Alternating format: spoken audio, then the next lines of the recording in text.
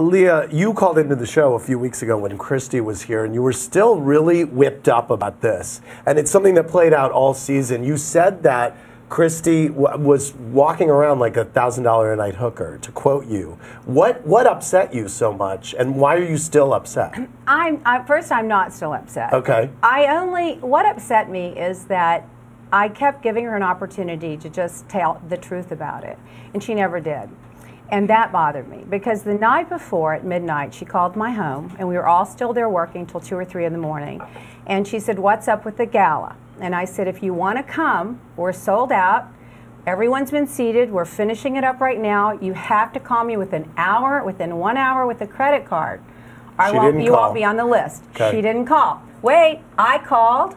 And Jason called, and I called, and the next morning I called again. We went way out of our way to try to accommodate her, so if she did come, she would have a place to sit, so we would know she was coming. So it was the defiance and not telling the truth about it that upset me. Okay. Christy?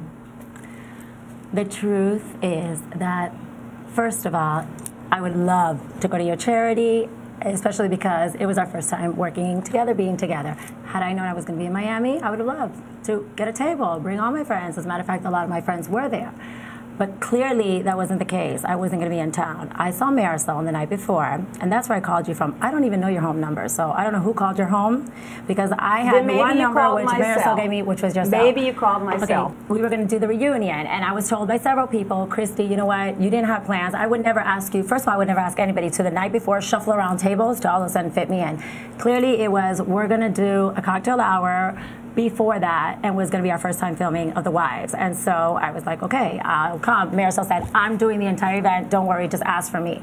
I said, okay. Said that. Yes, you did. I never in front said of 3 that. different people. You're lying. Anyways. I never said that. Lying? I never said, you're lying. Not. I never said No, you're that. lying. Okay. No. And I Apart saw from the you fact at that the you're salon lying before the gala. the night before. No, it was the day It was I the was night getting before. my hair done. It was the day she and called. you were getting your hair done too. Okay. Was she not buying a dress? You said you saw her shopping for a No, dress. she said, "I just got a dress delivered to my house. I'm going to the gala, and I had my hair done." It's the scene where I have the green dress on. I'm not lying, and this is now between. Okay, of course you're lying. So, you lie all the time. You're the biggest liar I've ever met. Listen, there were 3 girls with you that night. You kept insisting there were 2 girls. Even when you pay for 2, not for 3. I mean, is everybody blind here? Leah, did you just say is that blind? Because last time I checked, I was talking to you. As far as I know, no, I have to speak because I'm in the community. Excuse me. Yes, I did. You're and a I'm liar. speaking to You're the lady that does the gala. I get it that you Okay, want let to me always clarify say a couple things. No, you like the attention. You like, but you're the pathological the liar. attention. You are a I like the pathological attention. liar. Buy yourself a mirror. That's please. right. Okay, Let's buy stop yourself a Buy mirror. yourself a mirror. Look at you dressed like, Mama Go get your Where are you going to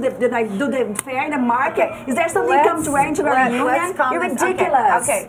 All right.